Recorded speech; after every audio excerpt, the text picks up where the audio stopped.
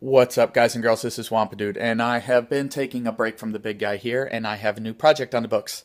I have been approached by two girls to help them with their Darth Talon costume, and I am going to help them fabricate the armor. She has two different types of armor. She has the leather armor bikini and the metal armor on her arms, hands, and legs. Right now I am testing out different forms of wet forming for the leather, and here they are. Here is the foam head I will be testing the leather on. I'm going to be going over the bridge of the nose, the eyes, and the brow, because this is the area that I really like. I like the curves. I want to make sure that that leather can go around the corner, can catch the contour of the eye, can catch the brow, can catch the divot within the inside pit here, and keep its shape. Technically, I could have gone with the forehead, because this fits better, as this works better as a breastplate. I could have gone with the shoulder as an arm plate, but I want to put it through the test. So here's my first piece. So here's our first piece of leather. It is 4-ounce leather. It was put in 120-degree water for 10 minutes and let to soak. I put it over the mold, formed it down, and as you can see, it kept the shape very well. You can see when you look at them side by side that almost all of the detail has come out on this. I'm very happy with this. But as you can see, there's really no hardening techniques. It is still springy.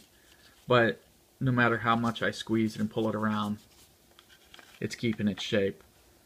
I really like this for the breastplates. And here's our second piece of leather. As you can see, it is much different than our original.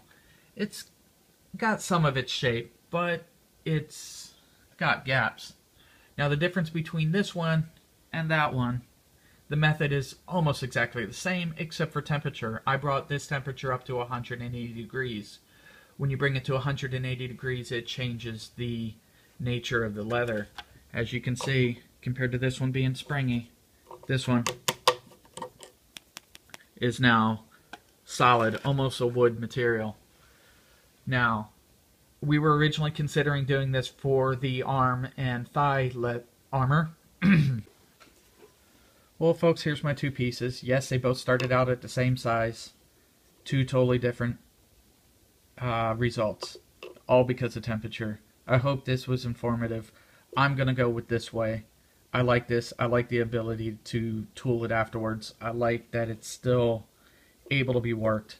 This one, while I really like the hard aspect to it, I think it's too unpredictable. The shrinkage, the ability to work the edges afterwards. So for my project, I'm going the cooler temperature. I hope it was informative. If it helps, let me know in the comments. Favorite, subscribe, you know the deal with all of us on YouTube. Thank you very much.